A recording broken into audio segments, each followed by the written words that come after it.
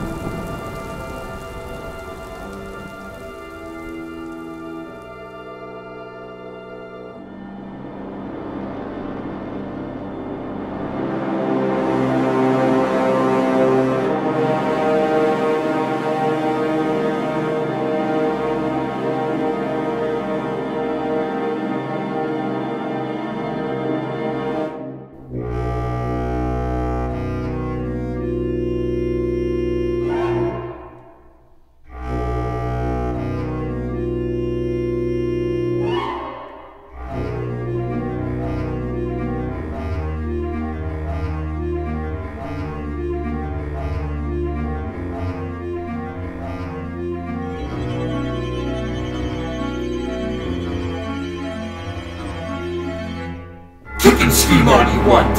No one's going to save you. No knight in shining armor. No Superman. It's the man in the hologram, here to greet you. Oh, please settle down. It's only a gag. Actually, my friend George Méliès made it for me. What can I do you for? Hearts? Blood? Reanimation? Claudia, she's very sick. We were told you could help. The estate at which I'm employed is happy to compensate you for your work. Well, yes. I suppose I could help you, although my methods are rather unorthodox. Often criticized by many, but I believe they are the answers. And I have no use for your money. This is strictly for research. If you're willing to believe, I can give you life. You know, I once too had a very young and lovely wife, who I had lost to an illness.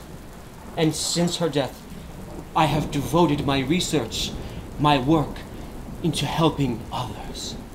So you think you have the cure for her? Yes, I do have the cure for death. You see, life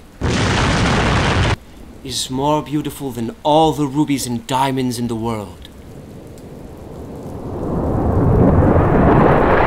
Well, if you are really sick and dying, we have no time to waste. Please, time is of the essence. We must save her. We must save her. Come with me.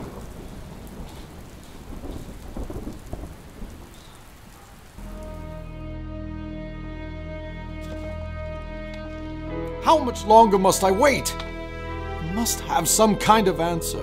I need to know she's okay.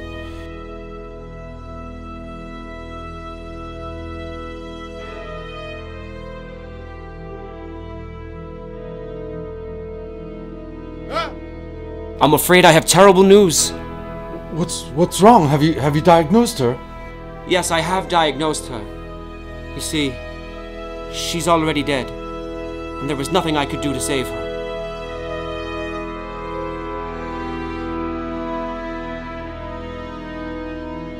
Now you have nothing, not a lover and not a job. You have nothing left to live for. Nothing left to live for.